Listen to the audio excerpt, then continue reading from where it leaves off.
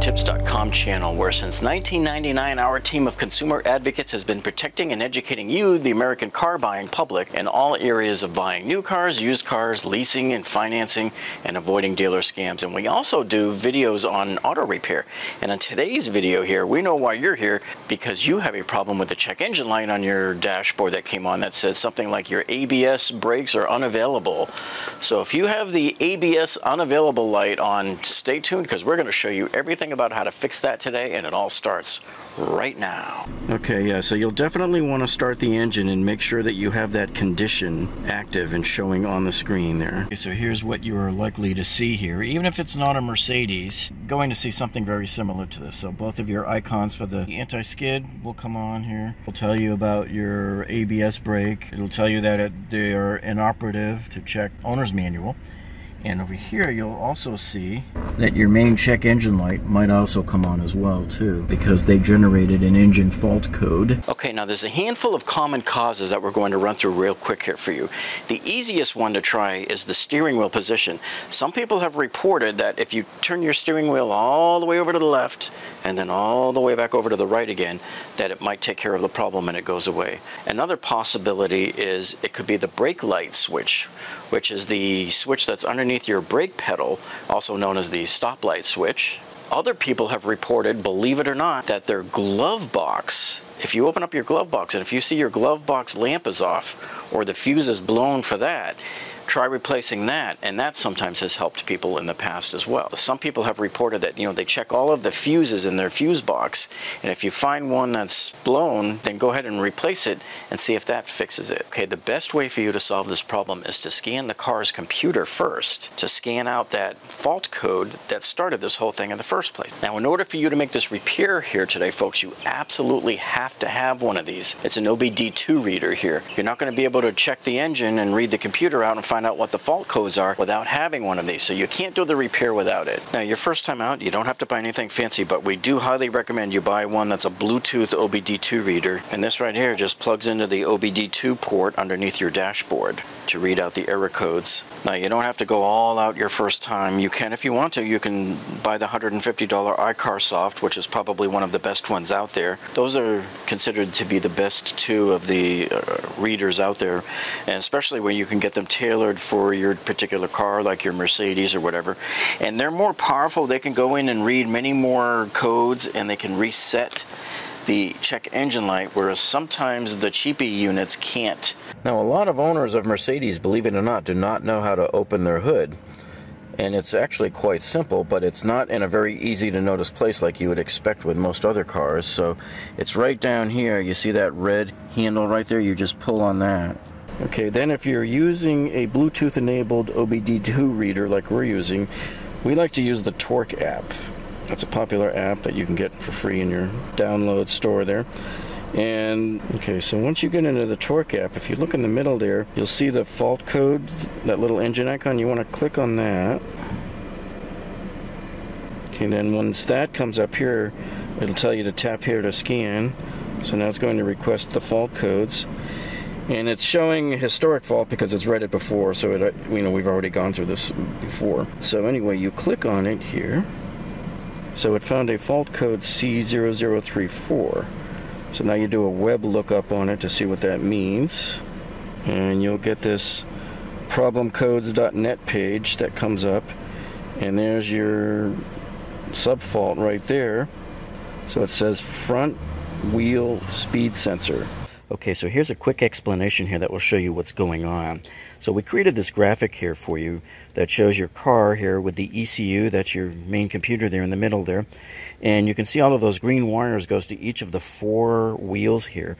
So your ABS brakes system has these speed sensors in the hub of every wheel, and it feeds the input back to the ECU along with the brake pedal switch and your steering wheel, because it needs to know the position of your steering wheel at any given time. And keep in mind, this is an oversimplified diagram of what's really happening. Now here on this next slide, we're going to introduce a fault code. If you see on the front right side tire there, we have a fault code C0034, which simply means that ABS wheel speed sensor died. So now you see the question mark in the middle of the ECU there. So now he's wondering, what do I do? So that's when they start to freak out on you. Okay, so here on this last graphic we made here for you, you can see we made it more complex. We showed you the green box up at the top that says other ABS sensors. So there's several other sensors that come into the computer also from your ABS brakes system, as well as, the brake pedal switch and the steering wheel. Then at the bottom you can see that blue box that says other car sensors and fuses. We've seen cases in the past where other sensors can erroneously trigger this as well as an unrelated fuse in an unrelated circuit going bad. And so, but in here, in this case here, we're showing you that fault code again, C0034. And once the ECU sees that, it freaks out and trips that error message there, which then turns on the ABS icon and sometimes the check engine light there in your dashboard. And if you have a bad sensor, you have to replace it, because it can't get a reading right now on the speed of the wheel in order to determine how to best apply the ABS brakes. So we have to replace this right front wheel speed sensor here in order for the ABS system to once again be working properly.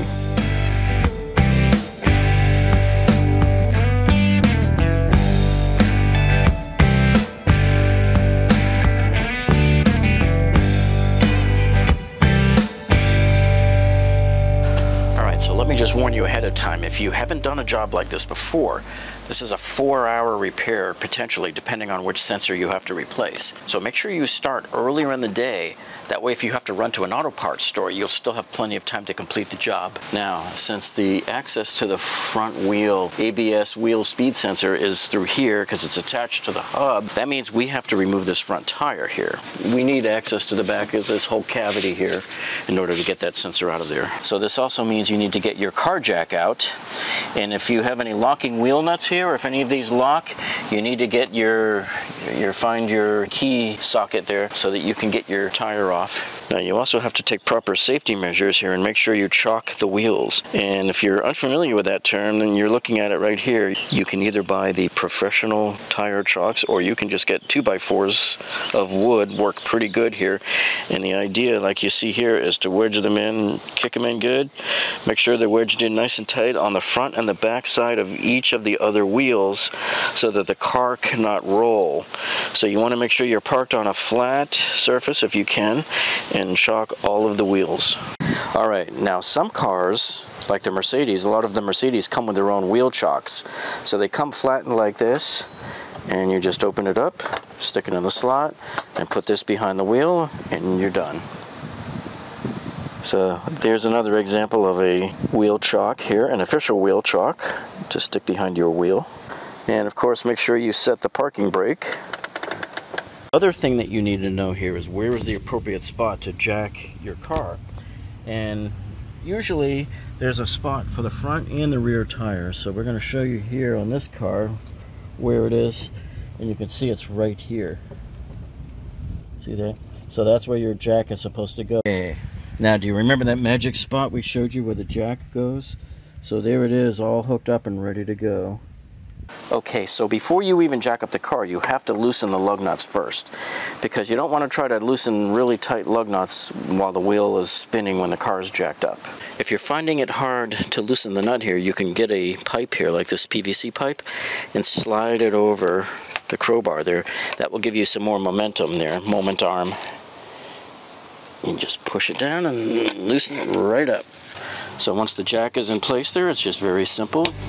Crank it up.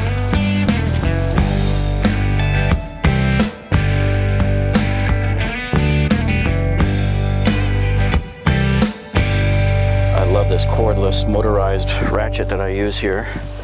We've been using these for years. I highly suggest you get one of them. Makes real quick work.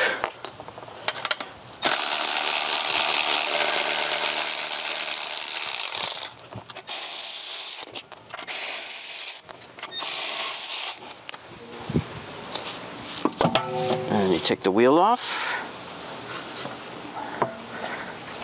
Okay, so more safety precautions here. Make sure you keep your hands away from underneath here, like just in case the car comes, boom, flying down, you don't want to get your fingers sliced off.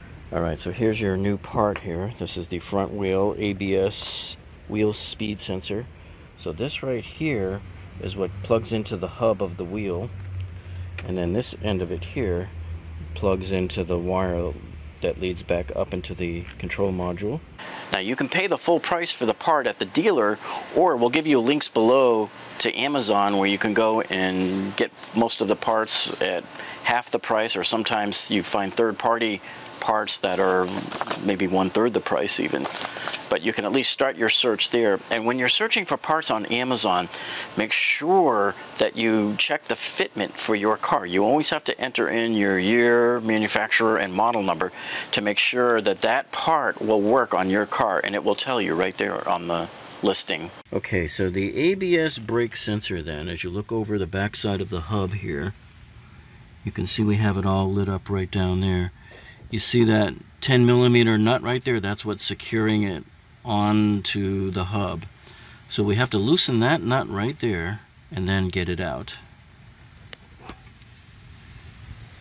You have to use the open end of the wrench because you're not going to get back in there with the closed end of the wrench. There's just not enough room. Okay, so now that you've pulled the nut out, see how the ABS sensor just pops right out, see? So now you've got it out. Now it unsnaps off of this clip right here, and you can see where it feeds up there. So now we have to find out up in there where it goes to and unplug the other end of it. Okay, now we have to remove this whole shield here. So this shield on this car is actually divided in half, so it basically starts here and goes all the way around here. So this whole part of the wheel well shield has to come out, and for that we're going to use this 10mm socket here. But we have to take this out in order to get access to where the other side of the cable for the ABS wheel speed sensor plugs in. Okay, so you can see here, you don't have to take the shield all of the way out, just need to get it down and out of the way, because we need to get right back up top here. You can see it way back up in there where it connects into the panel. See, so there's where it's located, right up in there. Okay, now if you look closely here at this mechanism, the way this works, see this little latch up top here? You have to press it down with a flathead. See, like that? Okay. So let's try it here. We push it down and then pull it out. There you go. Okay, so now the two just separate. They kind of fit right up against each other. Okay, so after unsnapping it off of a couple of more clips in the back there, we are now free of the old one. Okay, so now we're going to put these two back together again. Here's the new one, and remembering that he was on the left before, so we just kind of, they clip right back together like that, and we're going to plug them both up back up to the port up there. So it goes right in there, and it snaps right back into place. Give it a few tugs. That's part of our latch. Make sure that latch mechanism is nice and tight and goes back up top there. So as we look up from the hub towards the back where it popped out of the wall there, you want to pay close attention here. This is a clip here attached to the brake fluid line. So we got to make sure that he snaps onto there.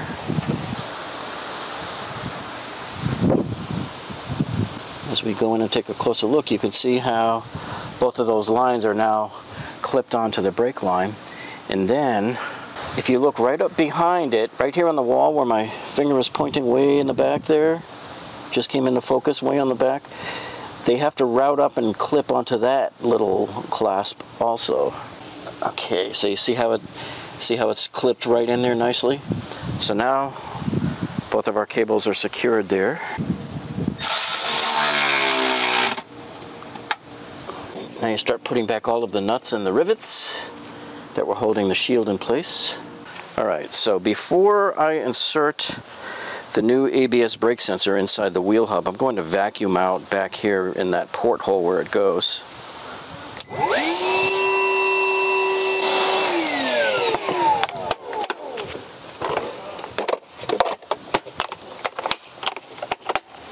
Okay, so that just makes sure that we get all of the dust and dirt that's out of there. Okay, so now you just push the new one right into place there, and we'll run the bolt right through the loop there. And just tighten it back in. There you see it now, looking nice and clean and brand new and ready to go. Okay, so anytime I have a chance to get a wheel off of a car, I always love to use this as a great opportunity to clean the inside of the wheel, the barrel, everything. So here I'm going to use my Meguiar's all-wheel cleaner. I also like to use the Griot's Garage and the Sonax. And both of those other brands are good, but Meguiar's and Sonax are the only two that when you spray them on like this, and after a couple of minutes it'll turn purple, meaning that it's reacting with the iron and the brake dust, so you know it's starting to clean. So you spray it on dry, you just go all the way around.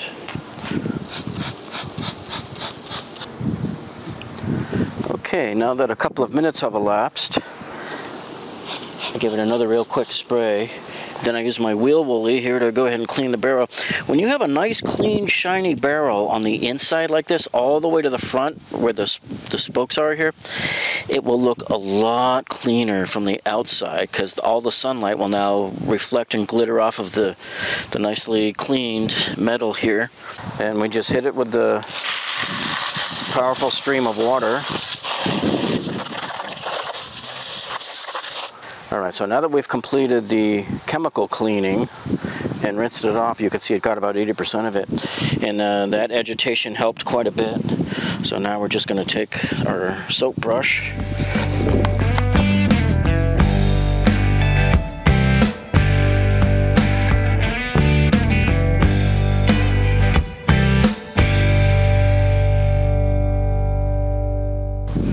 So there she is in all of her glory. Who knew that this was nice and shiny and silver? So let's flip it over now and do the front side of the wheel. Okay, so remember, Meguiar's usually wants you to put this stuff on dry. In fact, most of the manufacturers do, so that you're not diluting it, but that's okay because this wheel was already pretty clean from the outside anyways.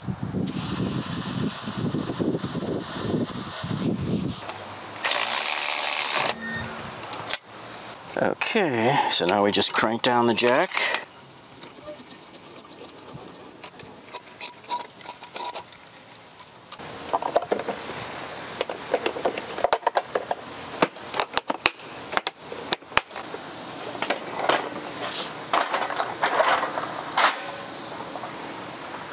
Okay, so now comes the moment of truth.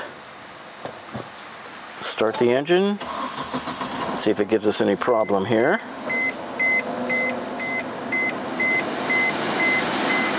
And so far, there's no problem. There's no check engine light. The alert message went away. And make sure you release the parking brake. And it looks like all is back to normal now. The problem was if the sensor is bad, it's not sending a signal at all to the computer. So the computer was seeing that we didn't get a signal there, so that's why it flashed up that alarm. Okay, so there you have it. And you can see you don't even need to clear the error because the condition will reset itself once the bad condition goes away. Don't forget to tighten the lug nuts all the way. And if you have a torque wrench, make sure you tighten it to the manufacturer's specs. Well, I know we've covered a lot of details, but as you can see, this is a very complex situation here and a big job to handle here. So if you like what you've seen so far and you've learned a lot from this video, hey, go ahead and give us a thumbs up. Just click on that thumbs up button down below that tells us that you like us. And if you haven't subscribed yet to the carbuyingtips.com channel yet, hey, why not? Go ahead and click that subscribe button down below there and click that little gray bell icon next to it. And when you do that, make sure that you choose to receive all notifications from this channel. That way when we upload a video, you'll be notified. Well, that's it for this week, folks. Thank you so much for checking in with us, and we'll see you on the next one.